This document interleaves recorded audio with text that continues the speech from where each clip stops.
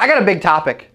The number one fastest way to grow a property and casualty insurance agency. This is something that we get asked a lot because we have a lot of, out of the 20, 30,000 agents that follow our content on a daily basis, I would say that there's a decent percentage that are in the P&C world. They're selling home insurance, they're selling car insurance, they're selling, they're selling commercial. And we get a lot of questions on, hey, what's the fastest way to grow one? Because typically it takes time to grow a P&C operation. It takes years, not just days, weeks, and months. It takes years. I would say the fastest way, because if you want to go from 0 to, 3,000 households, like JR on our, I think it was 3,000 or 4,000, like JR on our podcast, what's the fastest way? The number one fastest way to do that, if you think about it, the number one fastest way to go from 0, from 0 to, let's just say, 1,000 households. Because at 1,000 households, you're bringing in hundreds of thousands of dollars a year. So what's the number one fastest way for a P&C operation to go from 0? And I got a lot of P&C friends gonna be like, dude, how do you know the answer to that? I know, 0 to 1,000 households, the number one fastest way. So let's break that down. 1,000 divided by 50, that's 50 weeks. That's 20 households per week. 20 households per week. That is 4 per day. So that's 4 households per day. So how would you make this a reality? The way I would make this a reality, if I was jumping into the P&C space, or I wanted to speed it up, or I wanted to get to 10,000 households, I would do this. I would build a sales team. I would give them a base plus commission. I would have them work their warm market, and I would have leads and prospects for them to talk to, or I'd make them cold call, Because activity is king, especially when you're talking about the P&C world. So what would that look like? Well, you could have a sales team of, let's just say 3 people, and then you and your assistant are also adding on 1 household a day, So this is from you, this is from them, and guess what? You're adding 4 households every single day simply because, and I gave you the answer really quick in the first 3, 4, 5 minutes, because why wait, right? That's the fastest way to get to 1,000. So let's just say that you're like, hey Cody, I want to get to 5,000 households, 5,000 households, divided by 50. Obviously, if you divide it by 50 weeks, that 5x's it. You need 100 households a week. You see the idea? If you're wanting to do it over the course of a year, which is like extremely crazy and difficult. Divided by 5, you're needing about 20 households a day. In that example, if you had a sales team of, let's just call it, eventually you could have a sales team of 10 people that are all bringing on 2 a day, and you've got your 20. So everything we do is math, it's numbers, and it relies on, I think this is what it relies on. But I want to break this thing down a little further and say, okay, what is the best way to build a sales team? Because I am building a sales team here. I've built a sales team to where we're doing 6 figures a week in revenue just from our inside sales team. So I know a little about building a sales team. I've helped build agencies, I've built internal sales teams, I've built call centers, I've built a lot of different sales teams. And when you think about building a sales team, the best salespeople come to me, I find out about them, and they come to me via a referral. Which means that somebody in my network is recommending a salesperson to join my team. Or I've got someone on my sales team that's referring someone that would like to be on the sales team, and then maybe I give them like a talent scout bonus because they referred someone that's also on the sales team. That just happened. Alex referred Jordan. After Jordan makes 5 sales, Alex gets a $250 cash bonus for referring Jordan. That just happened. So The preferred method is via referrals. Someone I know, someone that's not cold, okay? Now, then, in this case, they need to get their P&C license or their insurance license, okay? But the things you can't forget is there has to be some accountability. And what I mean by accountability is you have to track their numbers daily, weekly, and monthly. I would actually keep a P&L on every single salesperson that's on your team so that you know over the course of the last 90 days or last month, I made this much money off of that individual. And if they're not profiting by having them, then you move on and find somebody else, okay? So that's one of the things. Also though, you got to be training them. So what does that look like, okay? So you need to be training them. There needs to be daily improvement. And if you want me to come out and spend a day with your sales team and show you what I'm talking about, that's fine. I will gladly do it, okay? There's 3 different ways that we need to see daily improvement with a sales team. Every sales team needs this. If your sales team isn't getting it, then you're not getting as much as you can out of your sales team, and you're holding yourself back and you're holding your sales team back, okay? Daily improvements. I would say the first thing right away is that they need to receive sales training every single morning. Everybody always focus on product knowledge. Product knowledge doesn't matter if you don't have anybody to talk to or if you can't close a deal, okay? Sales training. I don't care if it's videos, okay? It doesn't even matter. We've got our insurance university. We're rolling it out for like $97 a month. Your whole team could be on it every single day, okay? Sales training. The second thing outside of sales training, because you got to improve every single day, because you're not moving forward, you're probably moving what? Backwards, right? Sales training. The second thing outside of sales training is the energy needs to be right. The energy of my sales team sucked at 8:30 a.m. this morning, but that doesn't mean that when they get on the phones at 9 a.m. that's going to cut it. They're going to be awake. They're going to be prepared. They're going to be ready, and I'm going to expect a lot out of them, okay? So, energy. We do push-ups or jumping jacks, or we run around the building, whatever. Doesn't matter. The energy has to be, it's got to be up. They got to be ready for the day. We used to not make sales for the first several hours of every day in the morning. Now everyone's making a sale within the first 30 to 60 minutes because the energy is different. And the energy in your sales team, in your office, and what you're doing needs to be different. Energy fuels everything. It improves your culture, okay? And to help with energy, we also have music playing in the sales room. Because you don't want it to be like, if there's no noise and it's quiet, then it's just going to be boring and you're not going to get people like pushing and grinding and high activity. Energy, music sets the mood, okay? The third thing we do is we role play every single day. We either have them role play back and forth. Hey, I'm not interested. Now what do you say? Okay? Or hey, you know what? I've already got car insurance. Now what do you say? Right? Or, you know what?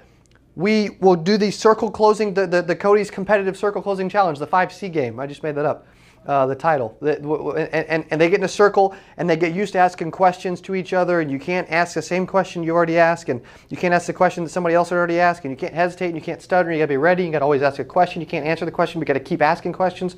And by doing that, it wakes their brain up, it gets their mouth talking, because most salespeople are not awake the first couple hours of the day. Brian Tracy says on The Art of Closing the Sale, you should wake up 2 hours before any business activity, sales-related activity. And so if your team's waking up at 7:30 and they're working at 8:30, they're not awake, and they're not going to be awake till at least 9:30. So you're losing time, you're losing hours. They're not active, they're not working, they're not awake. You're losing productivity if you're letting them sleep in. Okay, I'm just telling you, that's just the way it is. Okay. It's your sales team, you do whatever you want, but on my sales team, that doesn't fly, okay? I believe in working out. I believe in thinking bigger. I believe in writing goals. I believe in being ready, and I believe in being aggressive, man, and I believe in improving every single day. So we do this 2 times per day. All of this. All of this. At 8:30 a.m. and 1:30 p.m. And we go for about 30 minutes twice a day. And you say, well, dude, you're losing an hour worth of sales. Yes, but I'm gaining a lot more freaking sales by doing it. So who cares? Okay. So these are the things that we do. So if I was in your shoes and I was wanting, hey, the fastest way to grow an agency, you need a team. And you need to find a way, because you're able to duplicate yourself. You can't do it all on your own. You can't go to 3,000 households for car insurance like JR, 4,000, whatever it was, like JR, if you're doing it all by yourself. He has a team. Successful people I've found, and I'm learning, they typically have a team. Okay, so what's the best way? Well, maybe it's to duplicate yourself. It's to find people that you can be profitable. They're beasts, and you can put them on your team, you can plug them in, and they're going to be successful in their own right. And you can duplicate yourself. Salespeople do not cost you money. Let me say that again. Salesperson don't cost me money, because if they're costing me money, they don't make it freaking 30 days even. If the salespeople do not cost me money, they make me money. Okay? Our video guys don't cost me money. They make me money, because you reach tens of thousands of insurance agents, hundreds of thousands of insurance agents all the time. If you're looking at employees and staff and everything else, then you're looking at it like as an expense, then you're looking at it the wrong way. Your staff, your team members should be assets, not liabilities. They should be growing your reach. They should be selling more people, right? They're either promoting, or they're selling, or they're bringing your customers back. There ain't much more to it, okay? And sales could be upsells, downsells, cross sales, referrals, etc. Right? They're either so that's why when you look at when you think about what's the fast way to grow an agency, this could be an agency in general. It doesn't have to be P&C. I think it comes down to growing a sales team. My dad, with all the seminars, okay, he's duplicating a sales team of multiple people that are doing all the appointments for him after he does a seminar, okay? Now, is he crazy busy? Yes.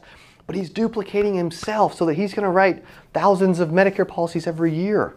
Okay, JB down in Mississippi, same thing, man. Eric Fierro, same thing. All these guys are Ramiz, all these guys are James, Grant, etc. All these guys are duplicating themselves with a team, and the team doesn't cost them money. The team, I make the best money of everything I do, I make it on my sales team.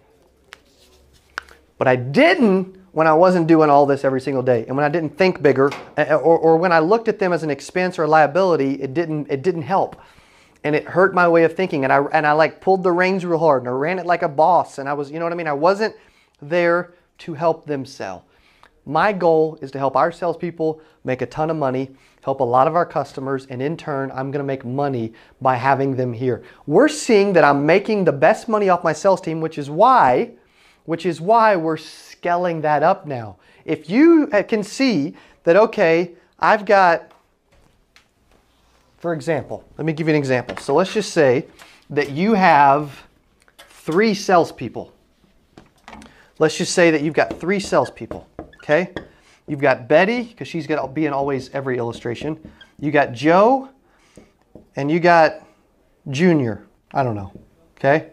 No clue where those names came from, but here they are, okay? Betty, Joe, and Junior. And let's just say that when you run your monthly P&L on every single salesperson, let's just say that Betty, she's a rock star salesperson, she's awesome, okay? And you profit about $6,000 off of having Betty in her role, okay? Now Joe, let's just say that Joe made you $2,800.